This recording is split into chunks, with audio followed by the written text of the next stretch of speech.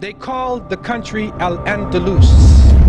This is an Arabic word, and it means something to the effect of to become green at the end of summer. Among the products that were introduced into the West through Al-Andalus, I'll name a few of these products to you.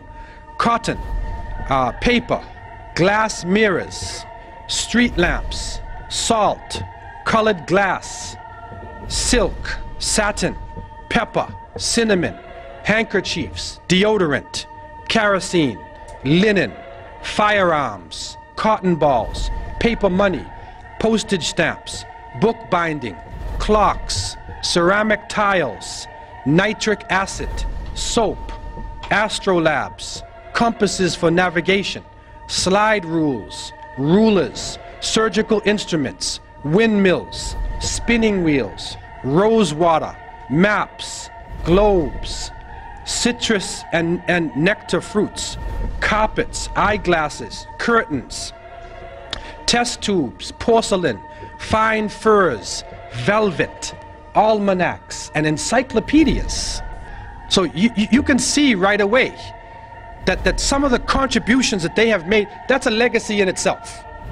Because we are benefiting from this, and I can go on with the different aspects of culture that the Muslims developed in that part of the world and other parts of the Muslim world, and they made it in such a way that it was usable for Western society, and it helped Europe to come out of the Dark Ages. Things had really fallen and Europe was not central to the world anymore. But while the non-Muslim historians refer to the Dark Ages of Europe, just in Western Europe you had this amazing state of Andalus, of Muslim Spain, and out of there you had cities like Cordoba, and Cordoba at that time was the largest city in the world. It was a city of 1 million people plus. If you look at the street of Cordoba, it was completely lit up. There were street lights, which was unknown in Europe. They had public baths, they had libraries, they had universities. People would travel all from around the world just to study in Andalus, a true center of learning. So while you can say some of Europe was in the Dark Ages, another part of Europe, which is the Muslim area of Europe, was really, it wasn't in a dark age at all, it was full of light. And you'll see when the Renaissance happened within Europe, and the Renaissance literally means the rebirth, it wasn't a rebirth from nothing. They had just taken everything from Andalus. If you look at Italy, all of the, the arts and so forth, they really just took it from the artisans of Muslim Spain. Okay, you kind of like added bits to it, made it their own style, of course, yeah. Yeah. So of course this rebirth wasn't something that was, from them themselves. They just learnt everything from the Muslims. Ultimately, the Crusaders came away with no permanent conquests, but they returned with something even more valuable: knowledge. Europe, with the Crusades, turned the corner from the Dark Ages. There's medical information and surgical information that's brought back. Books are brought back, languages are brought back, everything is brought back. So the Crusades really do change Europe in a way that we have not seen before. Europe was on the verge of one of the most productive and creative periods of its entire history. Things like the great Gothic cathedrals, the universities, the law courts and legal systems, all of those were created. So following this long period of darkness, there came a tremendous explosion of really brilliant cultural achievements. The Renaissance is back in, the lights are on, and everything is good. What happened between the year 700, to 1500? What happened in that time? The Dark Ages? It was the golden age of Islam. And I want to just talk about some of the contributions that were made by Muslims. And this can get very complicated. In mathematics, some of the achievements made, they began algebra and symbols and equations, developed Arabic numerals, sifr, 0, Arabic numeral system. They established a logarithm. They founded the general formula for solving third-degree equations. They founded trigonomic ratios, formulas, and equations. And you can continue to go on, and you'll see calculus and trigonometry and all of these areas of math have a debt to Islam. In physics, they established the science of power, or mechanics. They describe the center of gravity. They describe gravity. So when that apple hit Newton in his head, okay, he was probably reading an Arabic book, and it woke him up from his sleep, and then he turned to the page on gravity. But what comes to us, the apple hit him in his head, and they say he discovered gravity. Muslims had described gravity in details long before Isaac Newton. Also, they described mechanical properties of geometric bodies. They developed the hydrometer, aerometer, the lever, balance, scale.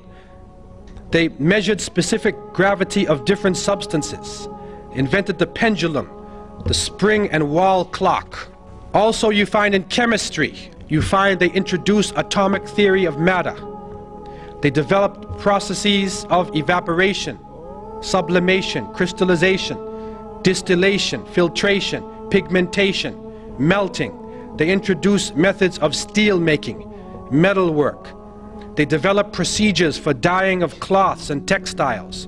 They established preparation methods of chemicals, sulfuric, nitric and hydrochloric acids, ammonium chloride, silver nitrate, mercuric oxide, chloride, sulfide, sodium.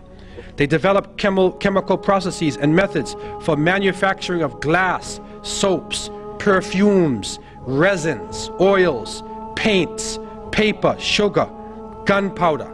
They introduced the uses of jars and flasks, scales and tubes, and you can go on in terms of the things they were introducing. In astronomy, they developed astrolabes and sextants, prepared star catalogs and tables of planetary motion, named over 200 stars with Arabic names. They proved the Earth as a spherical shape. They calculated the length of terrestrial degree, determined the Earth's circumference and diameter. They measured solar inclination angle. They charted the positions and orbits of stars and planets.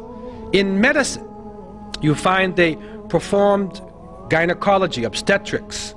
They wrote medical encyclopedias. They performed therapy procedures.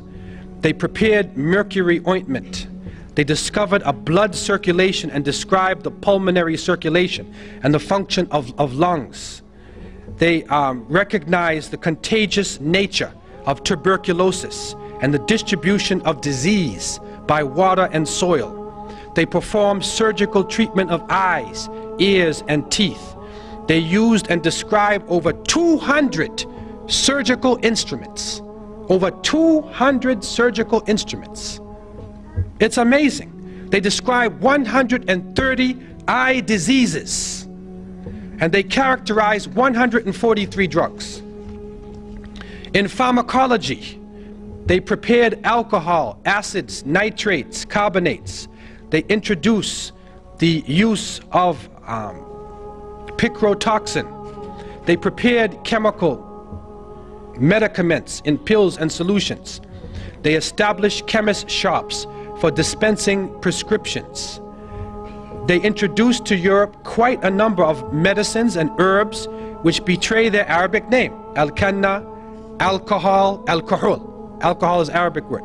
Al-Kali, alfalfa, camphor, cotton, hakim, jasmine, saffron, etc. In geography, they invented many geographic and surveying instruments and devices. They prepared many accurate and detailed nautical and land road maps of the world. They calculated and prepared ephemeris tables of ocean tides and seasonal winds. They described the lands and the natives of the New World in their reports. Now, someone would say, well, how do they know this? And you go on in astronomy, history, a number of subjects. How would they be so good in these subjects? I want to take two areas.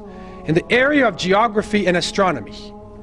So what is important about the stars and direction? What is important about the geography of the world?